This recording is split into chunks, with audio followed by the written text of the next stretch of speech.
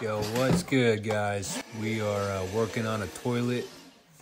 I got my little M12 trusty shop vac here to suck out any water.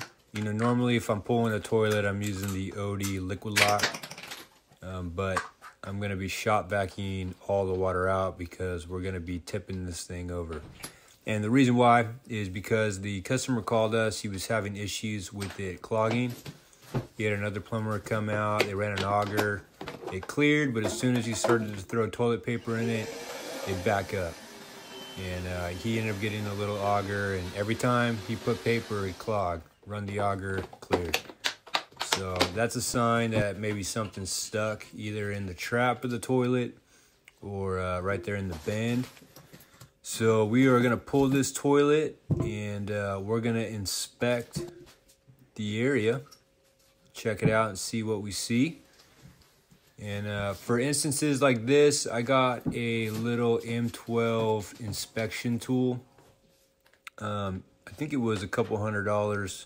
There'll be a link in the description below of the one I got, but there's many different brands out there too. It's great for small little jobs like this. If you gotta get into tight areas, you can see.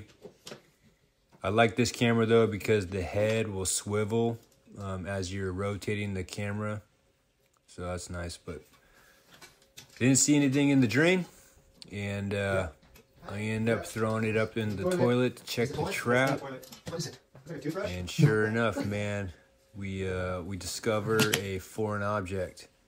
That's a toothbrush? Looks like it, I don't know.